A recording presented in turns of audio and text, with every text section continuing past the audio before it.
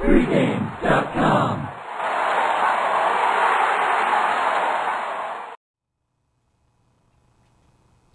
AFC Championship on Sunday, the late game in the NFL playoffs, and we're talking about Baltimore at New England. The Patriots laying about 7, total right around 50 as we talk about this game. Congratulations last week. I know you had San Francisco as your playoff game of the year. We had a big play on them also. And also congrats to VR because last week he talked me into getting off the under when we shot the video. He made a great case for the over. It came in. And so we give him congratulations on that also. But in this particular game now, you've got a New England offense that has racked up these huge numbers.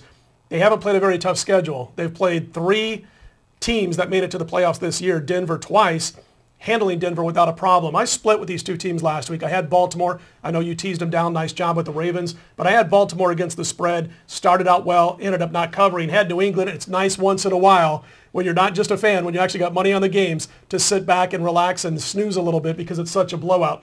But after facing a team when New England played against Denver, an overrated defense. By the way, when they went on that big run and Tebow was getting all the ink and they were saying, yeah, but look at that defense also. I was saying, man, this is an overrated defense, overhyped, talking about Denver. They're bad outside the numbers against passing teams, and that's what happened last week. Outside the numbers, between the numbers, running the football, they just had their way. Now they got to step up against a premier defense.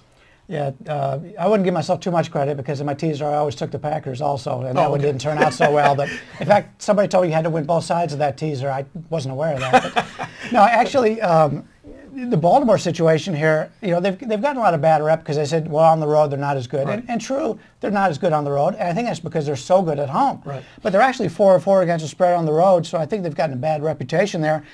They've gone on the road and they faced 2 playoff teams, Pittsburgh, Cincinnati. Won both those games straight up. So don't automatically think Pittsburgh's a bad team on the road. It's just that their home field advantage is so strong. Right, and New England's really the only incomplete team left in the playoffs, and what I mean by that is they don't play a lot of defense. And I know you can break it down and say yards per point, you know, they're great here. But the bottom line is they played a soft schedule. They've got a lot of holes on the defensive side of the football. We saw last week New Orleans with their problems on defense get exposed, and we saw the same thing happen in the other game with the leaky defense, which was the Green Bay Packers. So it's all complete teams except for New England, and they got the easiest opponent of the bunch last week in taking on the Denver Broncos. So now they got to shore up that problem. They've also got to go up against, you know, I'm not a big Joe Flacco fan, Brian, but at the same time I think he gets a little bit too much heat.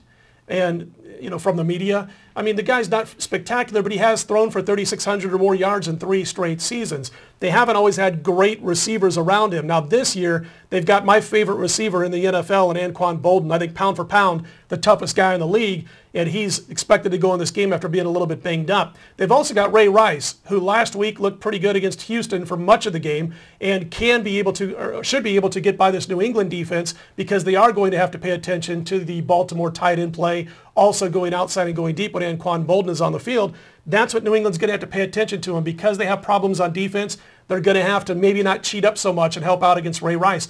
I think the potential for Ray Rice to top the century mark is there this week against this Patriot defense. Yeah, I'm a big fan of Ray Rice. I was a big fan of Ray Rice when he was at Rutgers. In fact, that was a talented backfield right there with Ray Rice and what was the other guy's name? Brian Leonard. Oh, yeah, I remember that guy. You know, he's a capper now. Well, he's not getting much play in the NFL right now. He's just a situational back. But only once this season's Baltimore allowed more than 27 points in any game. And when you take a look at the side and total in this game, basically they're saying New England's scheduled to make about 27.5 points. Right. And also, New England's allowed 19 points or more in all games this year except for 4 opponents. And they've had, as you mentioned, a very weak schedule. Right. So it's a situation right here. I think there may be a little bit of value on Baltimore. A lot of people take a look at what happened last week. You know, I've been in the forums. You mentioned the forums at pregame. A lot of people are saying, they go, well, look how bad that Baltimore did offensively last week. How are they going to be able to keep up with this New England offense? That's a problem a lot of people make. They take a look at what happened recently.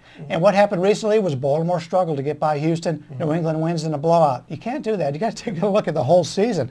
Plus Houston's a pretty good defense. I mean, even without Mario Williams, they've got, I mean, Wade Phillips. You know, I always said the Peter principle when it comes to certain coaches. He shouldn't be a head coach. He's a great defensive coordinator. Yeah. And I went through and I broke down the season averages here, and we talked a little bit about the weak schedule that New England's played, and I don't have this all memorized, so I'll have to stare at my notes here, but in the regular season, Baltimore outscored the opposition by 7 points per game. And they did it in a division. When you take out Baltimore's record, the rest of the division won 52% of their games. You take a look at New England. Now, they did outscore the opposition by 10.7 points, which is 3.7 more than Baltimore, but they did so in a division that only won 41% of the games when you take out New England's wins. So when you take a look at that, 3.7 points, but obviously when you're playing these teams twice a season, you've got to make that correct. Sure. And, you give them 3 points for home field. So really, you're looking at 7 points right now as the current line, and the line probably should be about 5.5. And I've talked to many odds makers, and they think this line's a little bit inflated. Yeah, we grabbed 7.5, or I did on Monday, and posted it online at 7.5. Obviously, it's down to 7 since then. But I forgot to mention 2 receivers. I'm talking about Anquan Bolden. I didn't even mention Torrey Smith and Lee Evans. You're talking about guys who can get behind the defense, especially Lee Evans. And I think this is just going to be too much for New England to handle. I went ahead and grabbed the points, but I'm not going to be shocked to see Baltimore come in there and win the game. And, you've always got, it's like the Duke of the NFL when it comes to New England, especially in the postseason. You know who the public's looking at? They're looking at Tom Brady, and they're 1-6 in the last against the spread in the last 7 playoff games. And part of that is due to having to lay that extra juice, as you just mentioned. Should have been probably 5.5, and here they opened up a 7.5-point favorite. Yeah, New England. You go back. I believe I heard a quote the other day. Ever since Belichick's been at New England, playoff games, he's now 11-10 against the spread. Right. And granted, I don't want to take anything away from Belichick, but he's got to play into this situation where the public knows he's one of the best coaches in the NFL, and you got to pay a premium price. That's right. That's Baltimore and New England this Sunday, the late game, the AFC Championship.